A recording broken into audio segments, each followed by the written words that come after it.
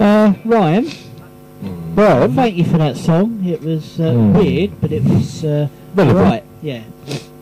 Excuse me. That's not well. Oh. Excuse me again. If only you had a sound effects machine around, then I could believe it. It's up there. Right. Colin in the what's this feature called again? Time Trek. Yeah, that's the one. He chose a song from 1995, which happens to be my #1 favourite year for music. Ryan chose a song from my my second favourite year in music, from 1980, which happened to be new wave of British heavy metal, although only two and a half years old. It wasn't anything particularly special, unless I say my first word, which was Gaga. Well, not Lady Gaga. Lady Gaga. Back to breast milk. And yeah, back to breast milk. So I'm going to go for my emergency backup year, which was 2001. Kind of a special year for me, because it was a superb year well, it's basically when, although it happened the year before, we started doing the Sound Invasion, didn't we?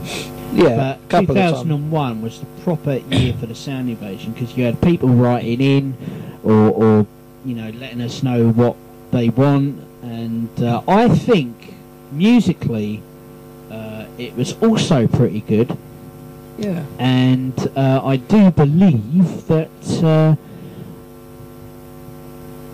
when we did the 6 at 6, Colin, you remember that feature? Yeah. We took it in turns, although for the first few months I messed it up a bit by doing it myself, and then I got a little bit tired of it, thinking, well, nobody seems to like the music I'm putting in, so I'll let them do it. And it became, you know, we took it in turns every single week to present 6 at 6, putting in our own stuff. It was all current stuff, and back then I think we still had enough choice to make it interesting every single week. So I'd like to play something from 2001, because, as I said, it was a great year for me personally.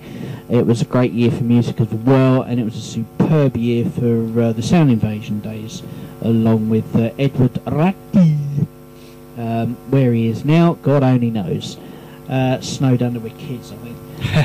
But anyway, this is also a dedication to Ed, because Ed, well, if it wasn't for me, Ed would never have got into this band. I like to play a Papa Roach song from the album Invest, and I'm going to choose the first single, which happened to be Last Resort. That's the one. This is for Ed.